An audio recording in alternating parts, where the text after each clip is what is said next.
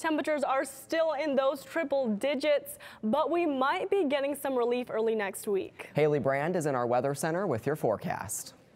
That's right. It was another hot day here in the valley today. Right now we're sitting at a warm 100 degrees, which is actually a couple of degrees above average for this time of year. And that heat is going to continue into tomorrow. We're going to top out around 105 here in Phoenix. Hot spot in the state down in Yuma at 107, 77 up in Flagstaff. But the good news is, although our days may be warm, we are starting to cool off just a touch as we go into our evenings tomorrow night. 78 here in Phoenix, and we're going to reach even the upper 30s to mid 40s up in the high country. And we're going to see that trend of low temperatures continue into next week as we track Hurricane Rosa. This is a storm right now. Currently sits about 500 miles south of the Cabo San Lucas area, and it was upgraded to a Category 1 storm this morning. Over this weekend and into the beginning of next week, that storm is going to travel up and bring some moisture into the southwestern parts of the United States, which means we could expect rain as early as Sunday. And the greatest chance for thunderstorms next week for us here in Phoenix is going to be on Tuesday. And even better news, our temperatures are going to cool off to about 10 degrees below average on Monday, Tuesday, and Wednesday.